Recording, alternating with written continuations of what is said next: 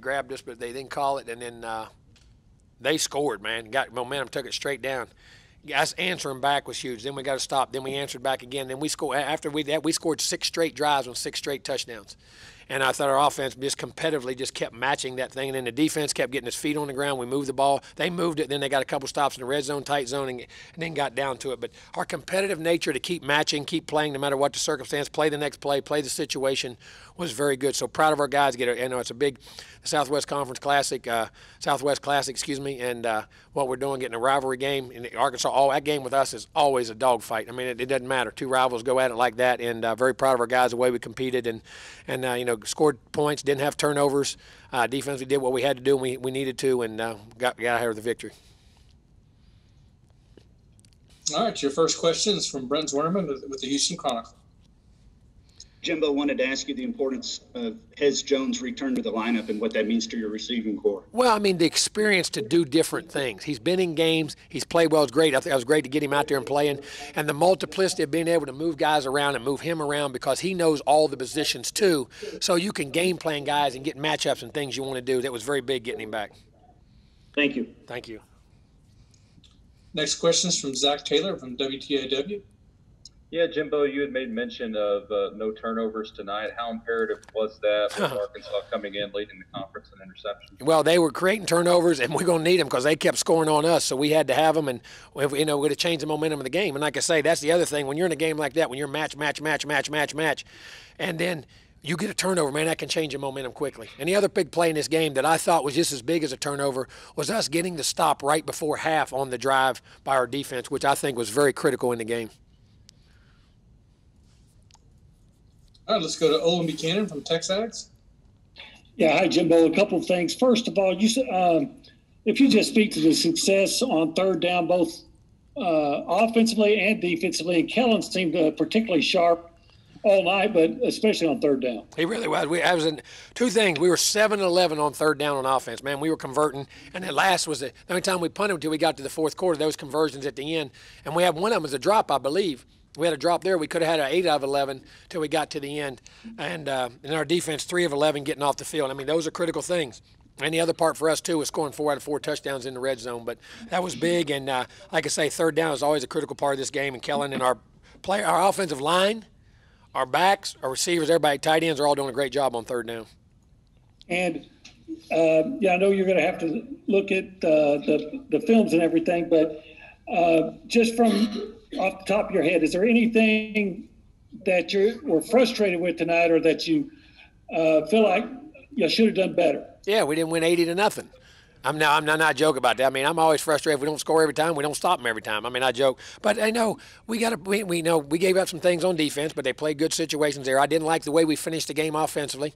Our 4-minute offense, the last 4 out of 5, 3 out of 4 games, 4 out of 5 games, we have been able to run the clock out those last 4 or 5 minutes and not give the ball back. And we had a couple of errors there and miscommunications that is uncharacteristic and didn't, even though we had the 6 scoring drives, I was disappointed there that we weren't able to run the clock out and kept giving them the ball back. You know what I mean? In those situations. Defensively, I wish we hadn't give up that last drive, but, we're a work in progress. We're a long way from finished, and we'll just keep grinding. Thank you very much, Coach. Thank you. All right, let's go to Travis Brown from the Bryan College Station Eagle. Yeah, Coach, with some of the criticism that Kellen Mond took early in the season, is it a little bit do you feel a little bit justified in sticking with him and what he's been able to do when he accomplishes these records? I didn't know. I mean, like he has tonight. They criticize. I don't ever read. I don't ever pay attention to it. I know what he can do, how he can do it. I've always believed in Kellen. I've always felt very good about him. He keeps growing and growing each and every week, and he keeps playing better and better. So, I'm not trying to be. I mean, we're going to do what we do. And based off the judgments we see in practice and who they are, and I've always thought he's a heck of a football player, and he keeps growing. Appreciate it. Thank you. Your next question is from Jennifer Streeter from the Battalion. Hey, Coach, you had multiple defensive players milestone of 100 career tackles. How do you feel overall about your defensive performance tonight, especially Miles Jones and Keldrick Harper? I saw Miles make a couple big picks. He almost had a big pick right there at the end. Boy, I wish he could have held on to that one, but he played pretty good. Those guys are all making a ton of plays. Defensively, they're very opportunistic. They moved the football, but we got some critical stops in the red zone, tight zone down there right before the half, like I said. Second half there, once we got them under control there, got a couple stops and let us get that 3 and 4 score lead.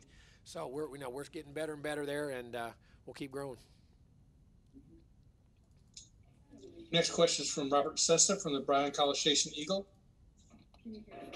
Yeah, Jimbo, I wanted to ask you about the offensive line. No sacks again, some good lanes to run, a couple holding penalties.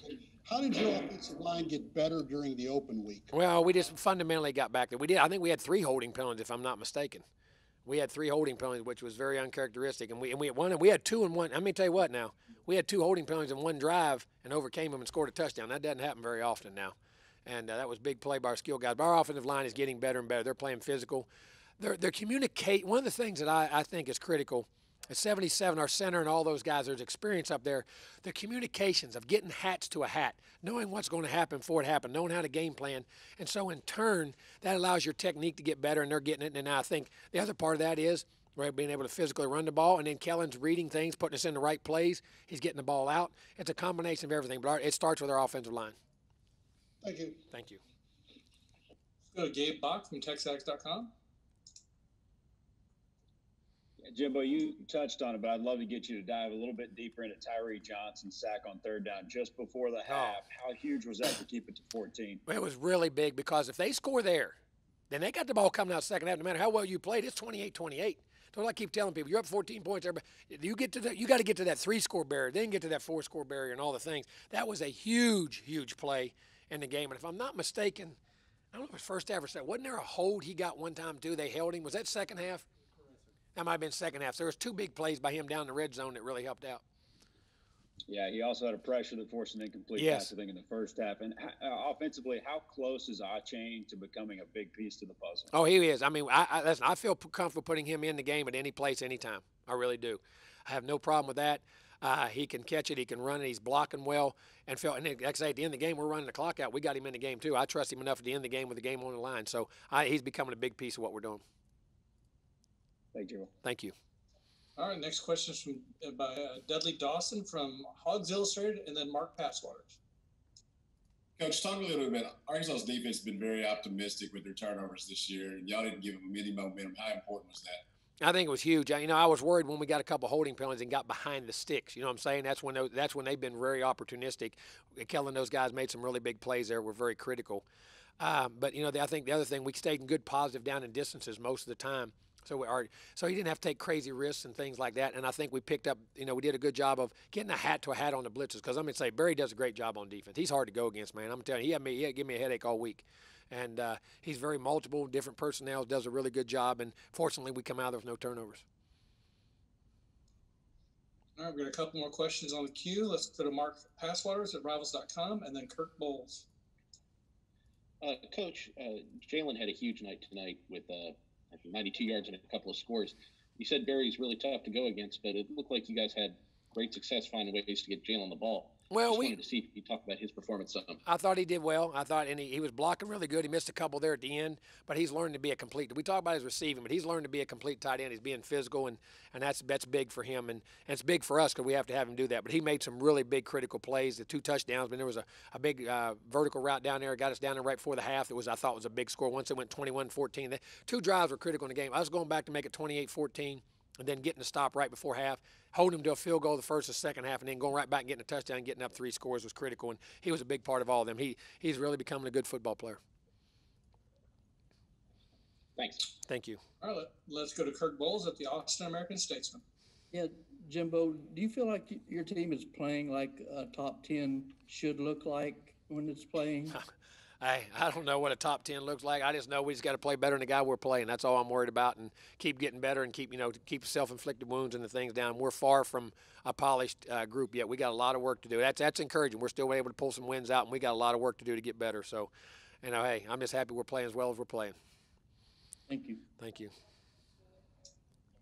All right, Coach, that's all the questions I got for you. Thank y'all. Y'all have a good evening.